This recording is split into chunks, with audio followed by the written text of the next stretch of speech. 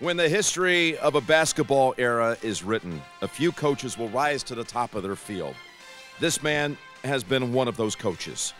He worked for years as an assistant to great coaches, including Hall of Famer Larry Brown, before beginning his own legacy.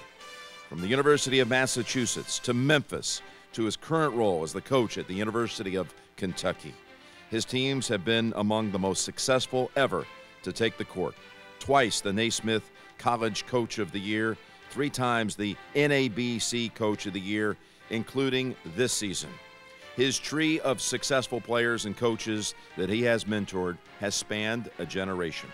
He led the University of Kentucky to the NCAA championship in 2012, and this year he brought his Kentucky team to the Final Four for the 4th time in 5 years. He has been elected as a coach by the North American Committee. Congratulations to John Calipari.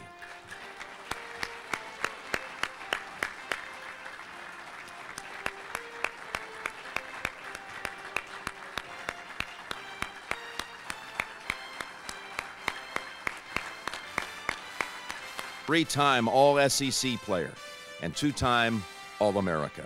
He scored nearly 1,600 points under the legendary coach Adolph Rupp, graduating as the 3rd leading scorer in school history at that time. Drafted by both the Cincinnati Royals and the Kentucky Colonels, he played in all 9 years of the ABA, where he was one of the great shooters in league history. 7 times an ABA All-Star. He helped lead the Colonels to the 1975 ABA Championship and was elected to the ABA All-Time Team. Elected as a player by the ABA Committee, Louie Dampier to the Hall of Fame.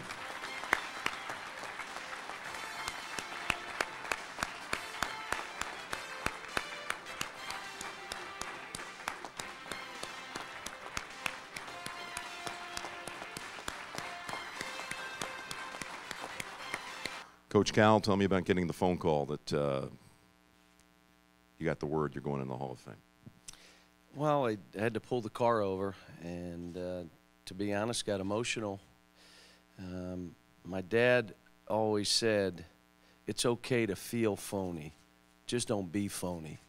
And to be here with these guys and the dinner last night, it's just surreal for me. It's not something I've ever thought about or thought would happen, and you know, so the call kind of overwhelmed me. What's your mind right now, being here at the Final Four, having this remarkable season? Did you watch the game? Where does my mind? How do you like mentally? How are you right now? If mentally, where am I? Thank God the hotel didn't have windows that open. But you know, this is a thing for my staff over the years, the players over the years, and it doesn't change what happened, but for me and the people that have been with me through all this, it's just it's a special, you know, it's surreal for me, and I'm just so appreciative. When you're in this profession we're in, coaches will tell you, we stay in the moment. It's day to day. You're not thinking 20 years ahead. And for this to happen for all of our family of coaches and players is really special. Congratulations, John. John Calipari, Hall of Fame. Louie. How's that jump shot these days? Still knocking them down, regularity? It's called a set shot now. Set shot. How about this recognition for you? Boy, you brought a lot of joy to people that love watching you play. It's unbelievable. I just can't believe it. And this is such a great event. I had so much fun last night at our get-together. It's just great. There's more to come, too. Wait till you get to the induction weekend. What will you be thinking about at that time when you go into the Hall of Fame?